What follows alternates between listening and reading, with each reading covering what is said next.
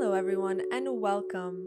It is Jess here, and today I'm going to continue to fill my sketchbook and talk to you guys about mindset and intention. We will dive into the artist's mind, and I'll walk you guys through my thought process from start to finish. I will also discuss how I get most out of my time with my sketchbook. If you have not yet subscribed, click that button and let's begin. Okay, so have you ever opened your sketchbook, grabbed your pencils or your paints, and began to feel stuck or start overthinking?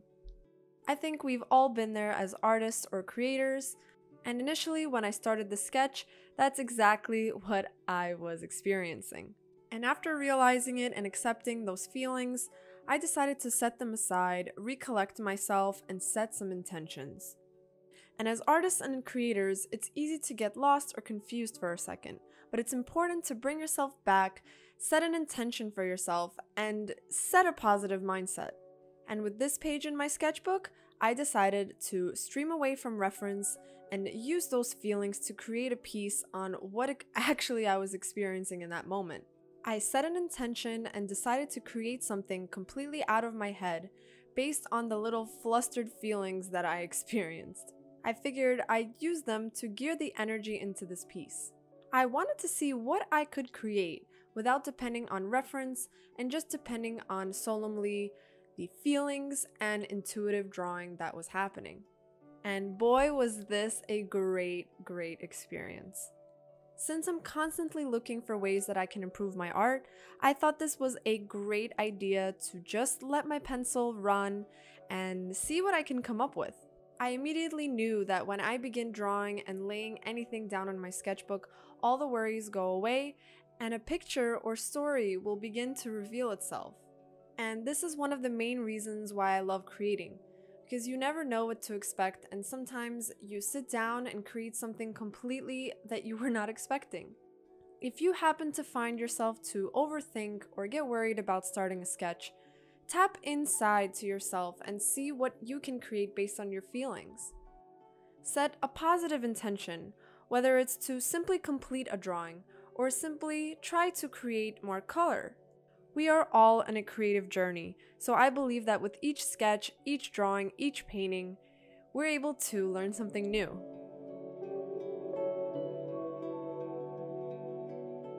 Now, I wanted to slow down the video a little bit to show you guys how I carefully approach my sketch. As lines and shapes are revealing themselves to me and values, I'm slowly building up and developing this little story that began to come to me while I was drawing my feelings.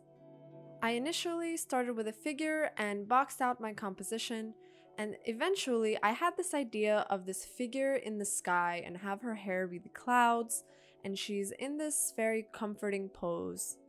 And while I was drawing, I immediately had a color palette in my head, and eventually this little idea came to me of like these small wings that were coming out as a skirt, maybe around her. And at this point, I felt so good because I had begun drawing and I was feeling very confident and I was able to get myself going on a little flow. And for anybody who overthinks or feels a little bit of pressure, getting that momentum going really helps. Just beginning and just starting. Eventually, everything begins to reveal itself. So the idea that I had with this, I wanted her to be emerging from the clouds.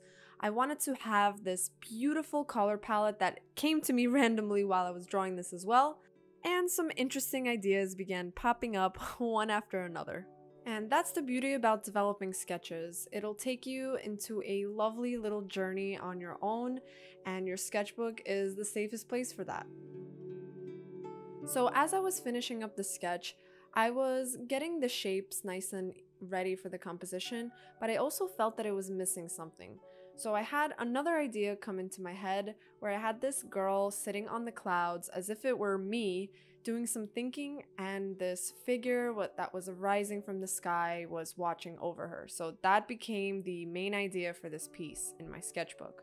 I know things got deep pretty quickly, but that's just exactly what I was feeling, and I wanted to emulate that in my drawings and see, well, how I could push that even further.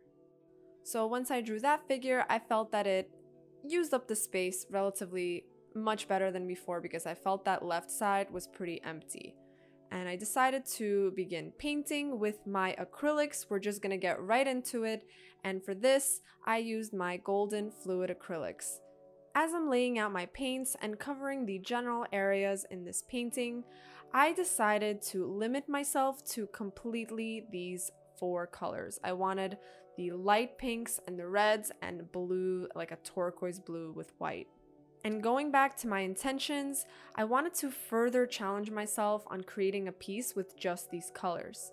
I am currently reading a book called The Courage to Create by Rollo May, and he talks about the psychology of creativity and how setting limitations lets your creativity strive even further, actually. So I found that to be a very interesting point and wanted to continue to express that and experiment with that.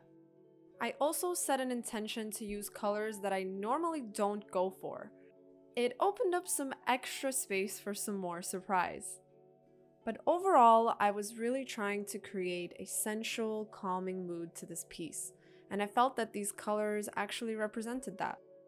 I wanted her to hold this light of energy in her hands as she watches over the other figure, and she's emerging from the clouds in this beautiful pink and turquoise colors. It was quite interesting because I ended up using colors that I don't normally use for the eyes. For example, I used the pinks and I substituted all the brown or green that you usually use for eyes with the pink tones, since that's what I was limiting myself to. And as I was painting this, I was super happy with the way it was coming out because I initially started with all these worries and pressure.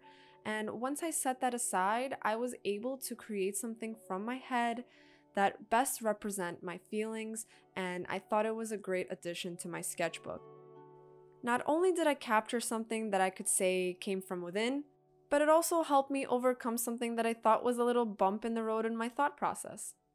Towards the end, I was really grateful that I stuck with persisting on drawing and not giving up to create my idea and bring it to life. We all have a sense of magic that we can bring to our art because everybody's colors and shapes and brushstrokes tend to communicate something completely unique to yourself. So I hope that explaining my process and my ideas with you guys today inspired you to go to your sketchbook and create something that comes truly from you in your own way.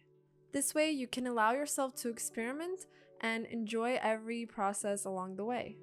So the last thing that I like to do is add some finishing touches and little touch of my own magic to the piece, and then I'm going to show you guys the finished sketchbook page. I always like to add a finishing element that unifies everything that's happening in the composition all together, and I enjoy adding some little details in the end. After finishing this page in my sketchbook, I loved the way the palette looked, so I ended up keeping it inside, and here is the finished piece.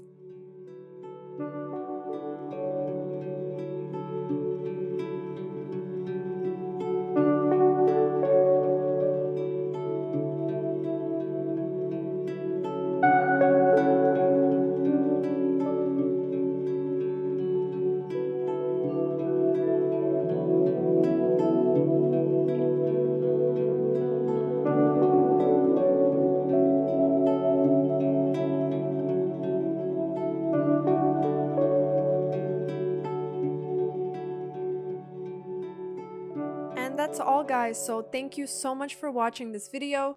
If you found it helpful, give it a thumbs up and comment below on what other videos that you would find helpful. Be sure to check out the description for where else you can find me on social media as well as my website, and I also put all the tools and supplies that I used down below. I hope you guys keep creating, keep experimenting, and keep having fun with your art. You'll be surprised with what you're even capable of creating, so give it a go, and don't forget to do it with love. I'm just lastly taping in my palette because I thought it looked really cool next to the piece. I added a protective layer so that when I close the book, it's all gonna be safe. I found it helpful to protect my paintings in my sketchbook. That's all for today, guys. I'll see you in the next one. Bye!